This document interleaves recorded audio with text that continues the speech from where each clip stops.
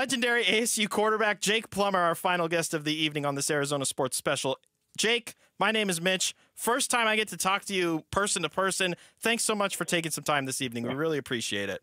Yeah, of course, man. Thanks for reaching out. And anytime, can get on and share some stories or just talk about what's going on. And especially right now with this exciting team we're watching just continue to, prove us wrong, I guess. Not us wrong, but just to keep continuing to get better and to win and find ways to do it. It's super exciting time to be a Sun Devil. Well, all right, so let's start there then. Can you remember the last time that you were this excited about a Sun Devil football team, your post-playing career? Is this it for you, Jake? Yeah, I mean, I've been excited, all the time, every year, with high expectations and optimism. I'm always hoping for the best. And, sometimes it doesn't turn out. The different coaches that have come through try to support and be behind what they're trying to accomplish, knowing that belief in the cause and belief in the work and belief in each other is what really will do it for a program. I guess, probably the last time I was this excited was when, another former Idahoan, Taylor Kelly, was leading the troops. He was exciting and fun to watch, and he was from Idaho. And, how could I not want to be, tuning in and watching every one of those? But most definitely this season has been a different feeling than, even last year or the year prior, with the effort put forth by these kids out on the field. And I think it's definitely coming from the leadership, and it starts with, I say a young man, Kenny Dillingham, who was a young kid watching me and that squad we threw together in '96. So I want to. When he was just a kid, and so it's fun to watch. I'm definitely more tuned in now than I have been in a while. Yeah, we love the excitement. Of course, it comes with the territory, and it's so nice having people to be able to root for like this. Like, what are you noticing about Kenny Dillingham, and what is it about him that stands out to you from your perspective as a former player to what he's doing as a coach? He loves what he's doing, and he's authentic and genuine about it. And there's been, a learning curve by him, obviously, coming into being a head coach at such a young age and learning that, you're the head coach, but you're just looked upon as that main figure, but it's those guys you assemble around you day to day doing the work, those coaches. And right now they got a hell of a coaching staff. You can see it. You can see it, transferring to the field. And so Kenny is the main, the guy orchestrating this. He's the conductor. He's putting the pieces together, but it's his consistency in his message and his ability to have that excitement and that level of authenticity around that this matters to him. Yeah. And it obviously goes back to him being a kid right there in Tempe, watching the Sun Devils and being in really what he's called his dream job. I mean, he's putting out all the energy and all the effort and the consistent message behind that. And the guys he put together this year, even though it's a lot of new players coming into the program, whatever he's doing is working to make them go out and play for each other, because that's really what matters. You can put together every scheme and all these great things. If the players don't care for each other, then it doesn't equate to what we're seeing right now, which is proof that these guys love each other and they care about each other and they're playing hard for one another.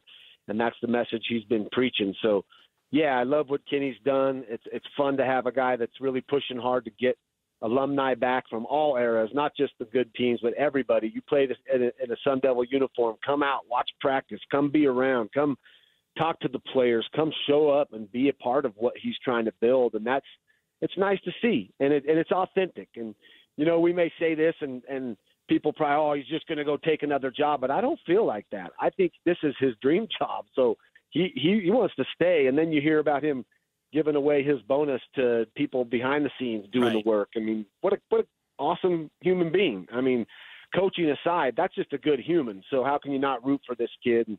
I say kid, this young man to go out and do well, and right now we're seeing the effort he's put forth transpire onto his players and actually have a team that you see playing hard and that it matters. And obviously we're so thankful to have him here, not only just because of what he's done as a coach, but who he is as a person, as you clearly outlined there. We're talking with ASU legendary quarterback Jake Plummer here on this final segment of the Arizona Sports Special. Okay, so you've You've played in several big games in your career, college and the NFL. How do you guys, or how do you as a player, keep the focus on, because I loved something Kenny had said earlier of this is just the game, don't play for the title, play for the game. How do you as a player keep that focus with all of the noise and all of the fanfare leading up to this one tomorrow? I don't know. It's hard to say that how these kids do nowadays because there's so many more external influences, coming into this game that we've created now with the portal and NIL and all that. So, for me, my main motivation was always to just win a national championship and do the best I can, no matter what, no matter when, and whatever it is I'm going to do, it's going to be 100%. And so they are proving that, big games have been stacking up as the season went along.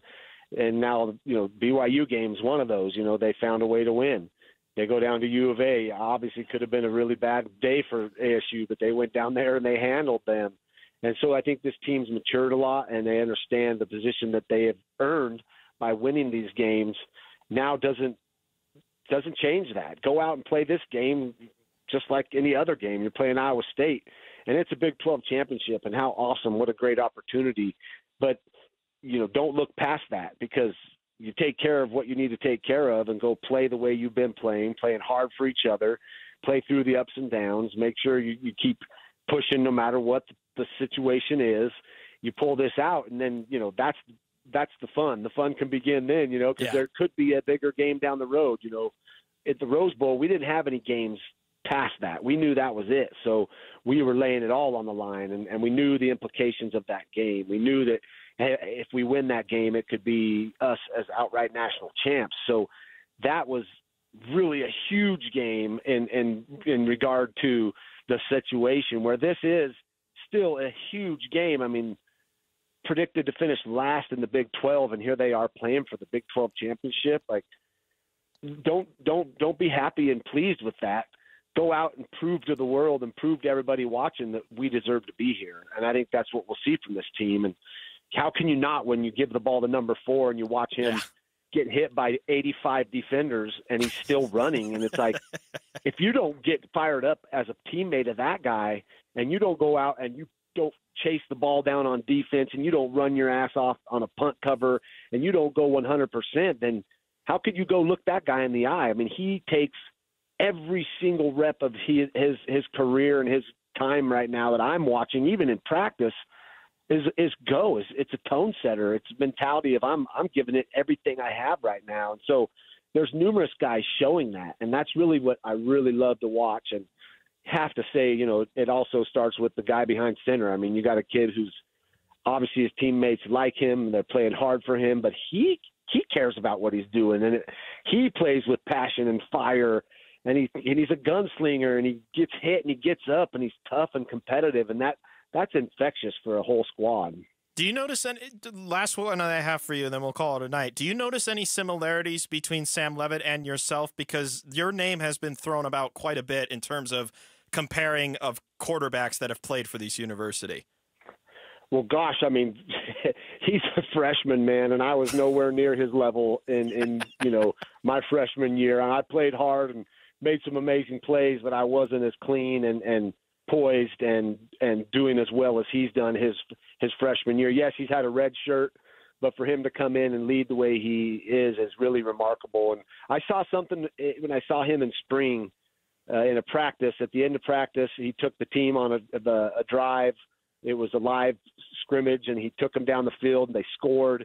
And it's practice, so yeah, okay, we're done. And he was jumping around and slapping guys on the head, and it was like, ooh, who? I said, who's this kid? Coach, who you got right there? And he's like, oh, this guy has something special. And I was like, okay. And it's proving, that a good coach can find a guy, and the guy found his right place. I see a lot of similarities. When he's playing. It's a game, and he's playing hard. He's not worrying about anything but how do I make a play? How do I make this happen? What can I do to make my team get into a better position to win? And it's fun to watch. He's quick. He's shifty. He's very hard to catch in the pocket. He can throw on the run. I like what I see from him, and you have to have that in your signal caller, your QB number 1. He's got to be a guy that the defensive guys look at and go, that guy's tough. He's courageous. And I tried to be like that. I tried to stand in there, take the hits, get up, and be a consistent leader. And I think we're seeing that with Sam, and I really have been impressed with his play this year. Jake, thank you so much for taking some time this evening. Really love hearing what you had to say about this team and your memories of playing for this team. Thanks so much for the time, and have a good rest of your evening, and go Devils this weekend, okay? Yeah, man, go Devils for sure. It's going to be a hell of a game, and just proud of those guys out down there for believing and working hard and getting the opportunity they have. So thanks for the opportunity to chat about it, Mitch. I appreciate it. Thank you, Jake. That's Jake Plummer, the legendary ASU quarterback, joining us here in this final segment of Devils Go Down to Dallas. This has been an Arizona Sports Special.